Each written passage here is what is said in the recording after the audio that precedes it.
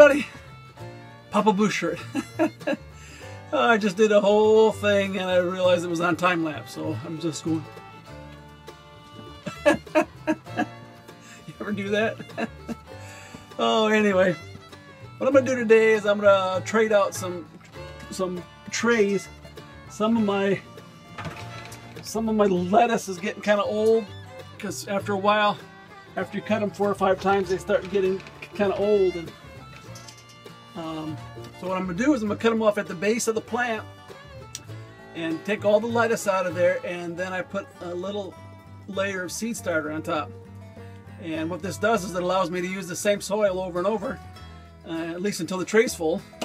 Once the tray's full, then I'll have to put it over here, but in my worm bin. But until then, I can get multiple plantings. And another thing I'm doing with my lettuce is I'm going to plant it not as thick. I noticed that when you plant it really thick, they all have a hard time, you know. If you like the really dinky lettuce, you can cut them for microgreens. I tend to like mine to grow a little bit bigger. And I'll show you here. This is the way I like them to grow. Not as thick. And it seems to work very well, so that's what I'm going to be doing.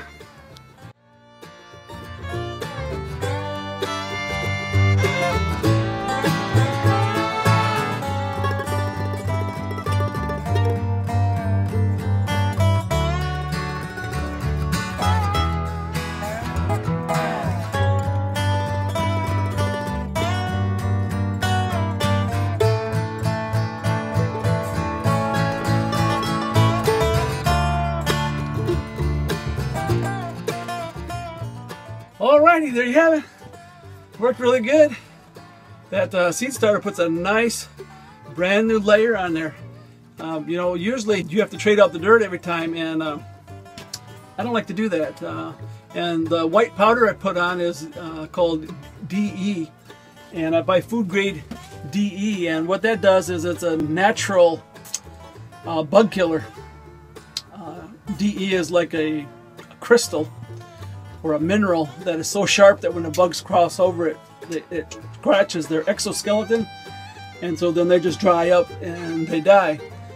It also absorbs moisture, so it keeps the moisture on the top of the seeds until they begin to grow, so it has a dual purpose. And I'll leave a link for that in the description. I have tried replanting without the seed starter, and it just doesn't turn out as good. Here's one here. I don't know if you can see it very well. The dirt's nice and clean, but it's, you know, it doesn't look as nice, and I don't think it's as nice as it is when you put a layer of seed starter on there. So that's what I'm going to be doing for a while and see how it works. Alrighty, well, I appreciate you watching. If you don't mind, please like and subscribe, and we'll see you next time. This is Papa Blue Shirt.